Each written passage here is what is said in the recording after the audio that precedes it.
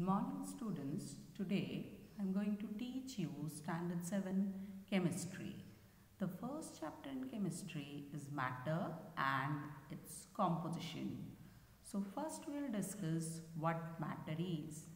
The material that you can see all around you are called matter.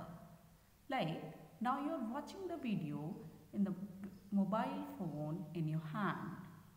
If you observe, you will feel that it has some mass and also occupy space in your hand.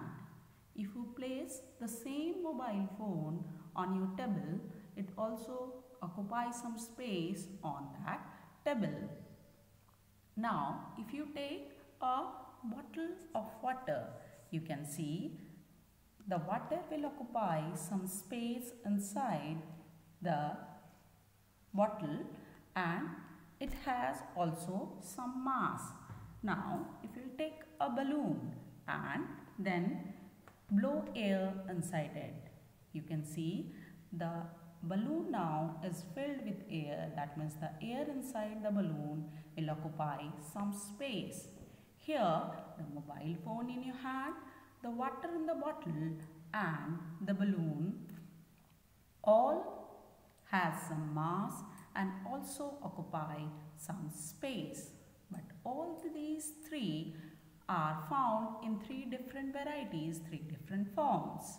So here comes the concept of solid, liquid and gases. You have already studied that all these three states of matter, solid, liquid and gases, are made up of smallest particle called atoms, and when atoms combine it will form molecules.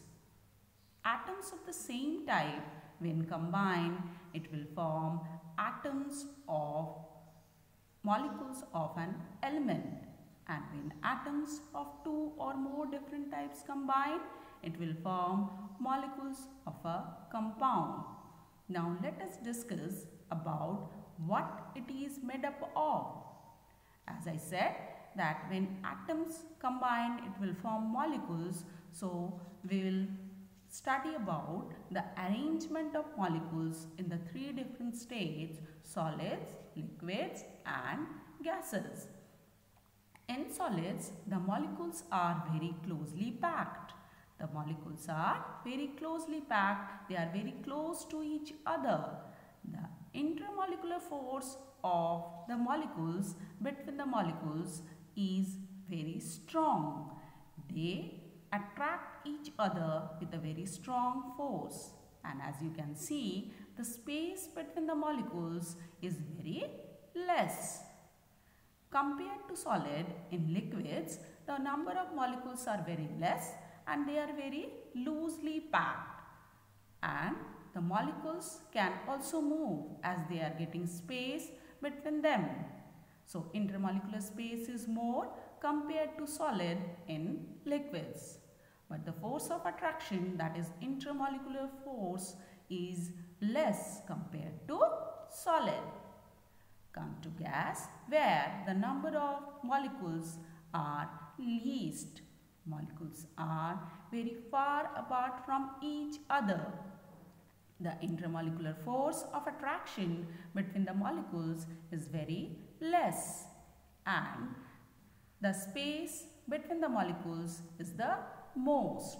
So the intermolecular space is the most in gases compared to solids and liquids. In our next video, we will discuss about the question answers regarding matter and its composition.